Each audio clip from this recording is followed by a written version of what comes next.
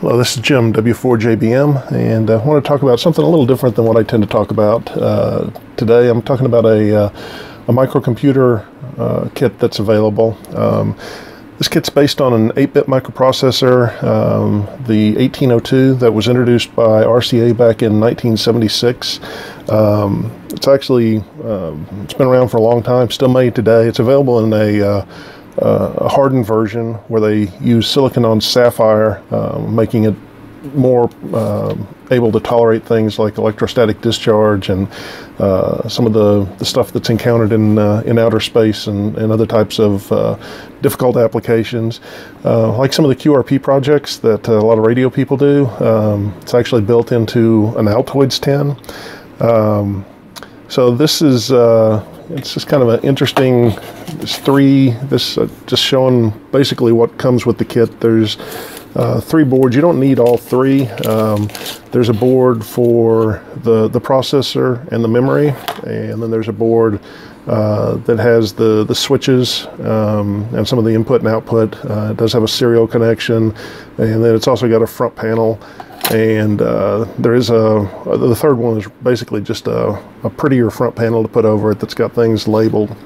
A lot of this goes back to the Cosmic Elf, which was talked about in Popular Electronics. This is the August 1976 edition. I've got the original magazine. I've also got a copy of the reprints floating around someplace on this. So this is a project it's got some history. 76 would be 40 years ago, so 4 decades ago, when this thing was kind of at least the version 1, if you will, of this came about. So kind of interesting. The kit itself is available from a gentleman named Lee Hart, and it's called the membership card.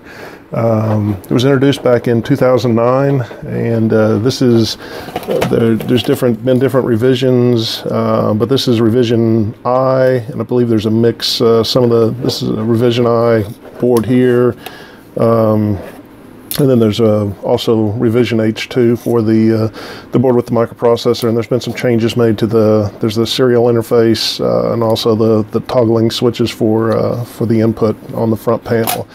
So this is everything you need to build the device itself. Some standard logic chips. It's got the 1802 microprocessor, and then it's got 32 kilobits of random access memory. And then it does go into the Altoids tin, and inside the Altoids tin are things like the switches for the front panel and some of the hardware and other miscellaneous components that you need to finish it out. So that in itself is kind of interesting. There's also a modification that had taken place.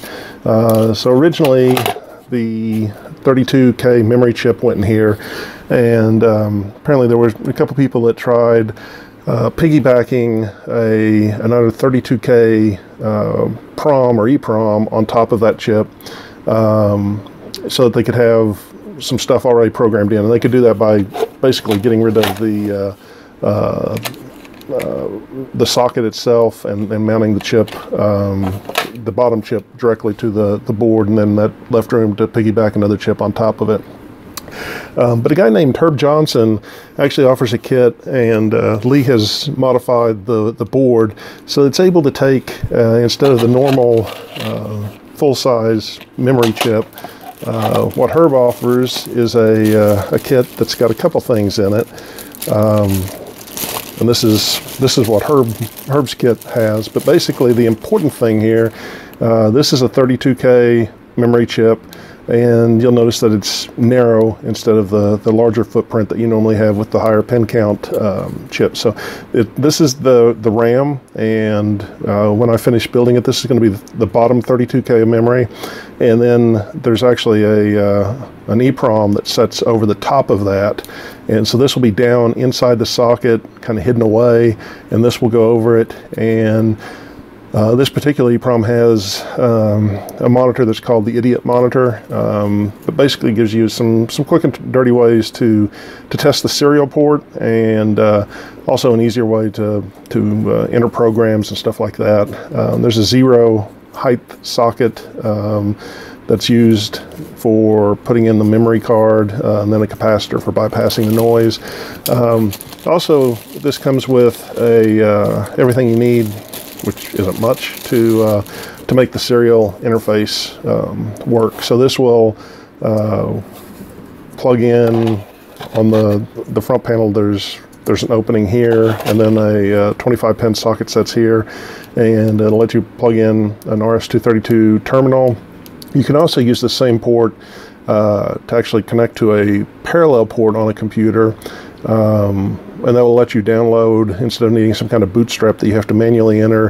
One of the cool things about the 1802 was that it lets you do all this stuff with entering stuff directly into memory without having to have any kind of program running. So there's a way to basically emulate any of the switches with input signals on the parallel port if you have it connected to a computer with the right software and using the parallel port.